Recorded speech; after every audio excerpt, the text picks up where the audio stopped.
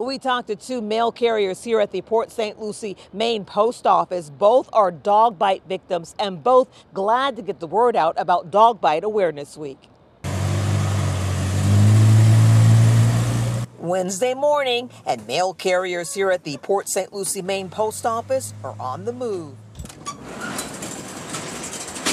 Sarah DeSosa has been a mail carrier for almost 13 years. She likes being outdoors, but understands there can be challenges. Well, dogs are an issue, unfortunately.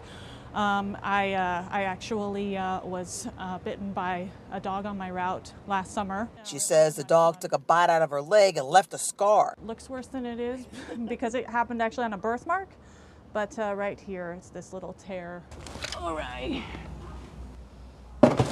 Juana George has been with the post office for 7 years. She also had an encounter with a dog while out on her route. I wasn't expecting them, but it came out very quick and fast.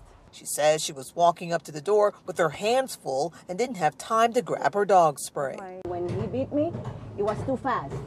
I couldn't reach was fast.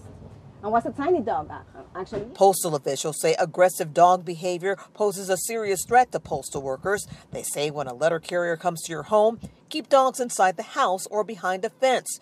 Keep dogs away from the door or in another room, or keep dogs on a leash. They say the annual Dog Bite Awareness campaign is a way to promote responsible pet ownership. During this week, we have a talk every day, and we go over scenarios of people that actually had been bitten by dogs, and we try to make sure that all of our city carriers and our rural carriers out there are always safe. In Port St. Lucie, Angela Rozier, WPBF 25 News.